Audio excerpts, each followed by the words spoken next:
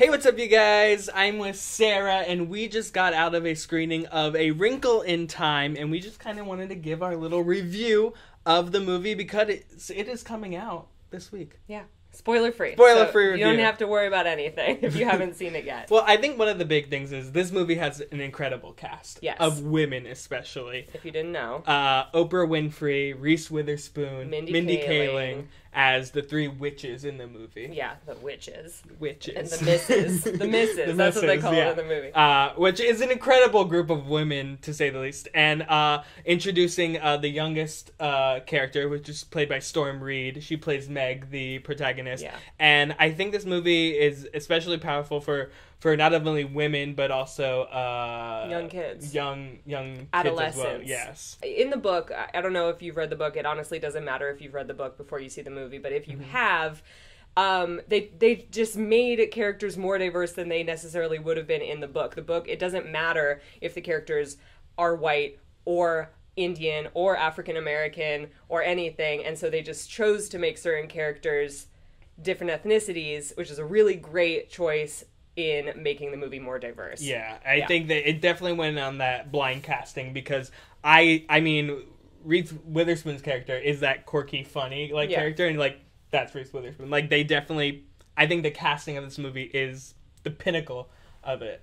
Yeah. Also, this movie has a great message. Yeah, Huge message. There's a few messages, and they're both, or they all are, really important, I think, for young adults, is what we're getting at. One of the big messages, I think, is that our faults, or what we perceive as our faults, are what make us unique and make us special as people. That's, a really big one throughout the whole movie.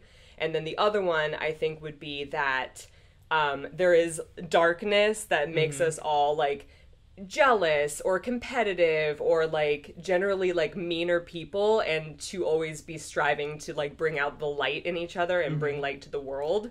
That's the essentially be yourself. Be yourself and be good are the two big themes. Before the screening, actually, Ava DuVernay, the director, came out and mentioned that this movie is for the kid in everyone. This movie was made for kids, and I think it's a great film to take kids to. For sure. Not only the messages, but it's just a fun movie. The special effects are great. The comedy is great. But I like we said before, the messages, and I think what people will take away from this movie is very impactful. One thing I was really excited about before seeing the movie is the soundtrack. They announced who was going to be on the soundtrack just a few days before we saw it. Yeah. And there's a really great track from Demi Lovato that I noticed during the movie. Sade came out of retirement basically to do an original song for this. There's DJ Khaled there at the end. It's a great mixture of a bunch of different kind of music, and I think Disney has been on the music game. The Black Panther soundtrack just came out and it's great. The Wrinkle in Time soundtrack you wouldn't expect, but another one. It's up there. It is up there.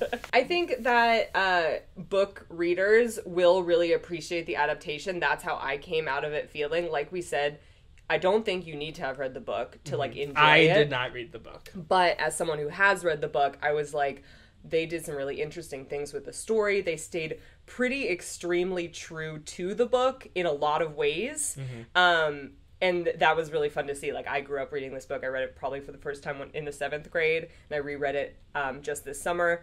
And so I have it fresh in my mind, and I was it's a really, true adaptation of the book. Another thing, I just want to shout out to my boy Calvin in the movie, because somehow I accidentally cosplayed him. He's literally wearing this jacket. We just got out of the screening, and I just wore this sweater. Legit has the same sweater. I turned to Sarah, and I was like, well, when you cosplay a character. Accidentally cosplay. The other thing that I like about this movie is that it's so focused on science and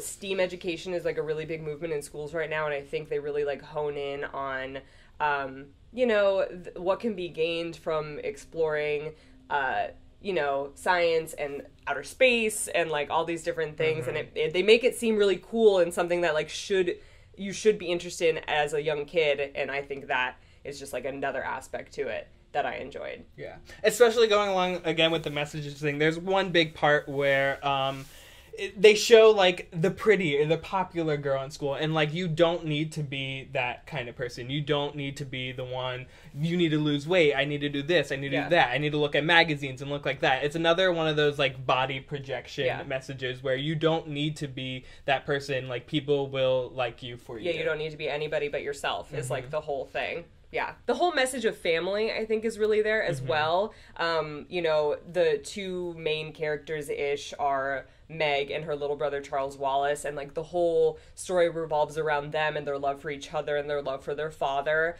And I thought that was like, I was super emotional. Like I cried like 4 different times, like towards the middle through the end. Like it was just like, oh, I hope there's enough time before the lights come on where I'm not crying. So all of that was really like very impactful and very emotional. And I enjoyed that a lot. Yeah. Overall, I think I don't think this is like the best thing we've ever seen from Disney, but like in terms of the story, and I have to give credit to the novel itself as well, it's a very impactful story, and I do recommend if you have a family, especially with younger children, to take them to, because these are really important life lessons that I think will go a long way, especially with kids in today's society. Yeah, I think the morals and like what can be learned from this movie are really important for kids. I think it appeals to young boys, young girls, all ethnicities. I think the diversity that they're putting forward is really important and should be supported. So like go see it in theaters for sure.